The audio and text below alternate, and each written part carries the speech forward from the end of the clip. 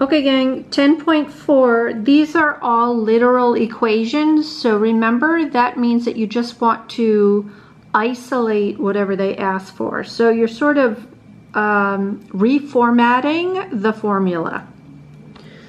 Okay, so for the first one you want to isolate D. So either you can use the LCD to get them to have the same denominator and then cross out the denominator, or you can just cross multiply here for starters.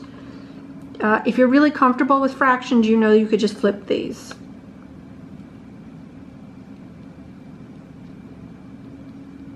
So I'm bringing the D up, I'm going to divide the E down.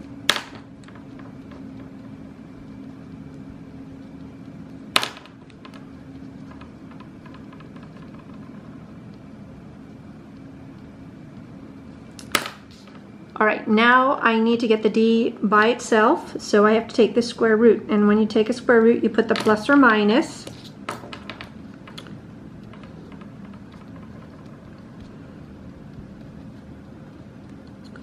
Now I tried to stress to you guys that you don't want to leave a fraction under a radical, so that you would break this like this.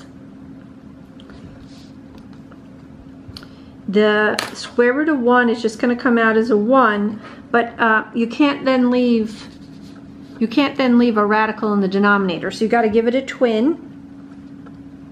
That's a square root, so you give it a twin. So 2 under, 1 comes out, and 1 times radical E is radical E. So again, this is E squared underneath. If you want me to write a little step somewhere, I can. Underneath it becomes E squared when you do E times E, but then the square root and the square undo each other, and then the E comes out. So you have that. Okay, let's try this one. Now here we want to isolate A, so we want to get rid of the radical. So to get rid of the radical, we're going to square both sides.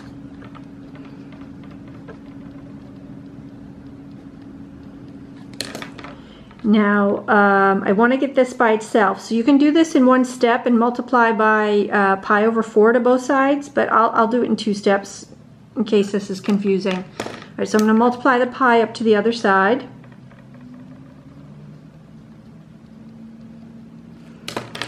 And then I'm going to divide off the 4.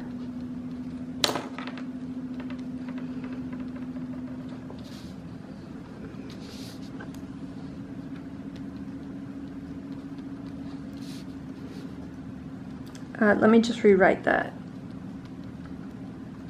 Sorry, I know the lighting's on the wrong side here, but I can't move it. Okay, so you're going to get that.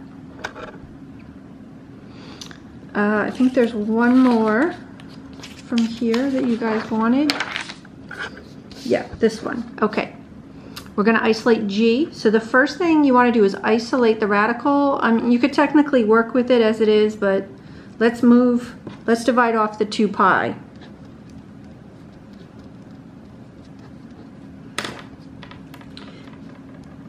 This is set as T sub P.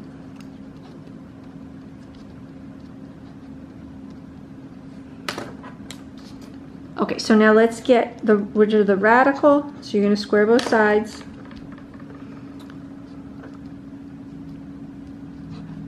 Two squared is 4. Pi squared is pi squared. I know this one looks really weird.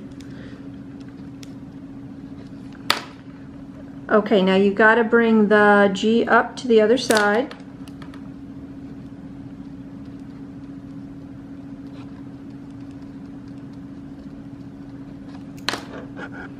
And now you want to get the,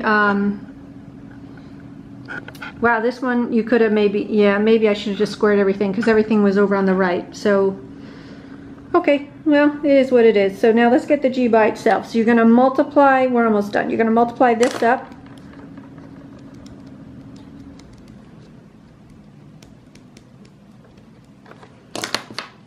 And we almost got the G, we just got to divide off this T sub P quantity squared.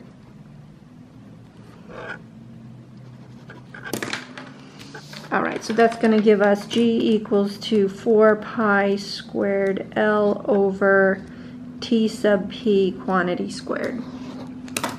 All right, gang, that's it on this one. Again, if you want to, you can square everything here. You're not breaking a rule. It's just when there's addition or subtraction in the middle, that's a different scenario. But if you want to square everything first, make that 4 squared pi squared equals to L over G, that's fine. That'll work out correctly. All right, gang, that's it on 10-4. Catch you.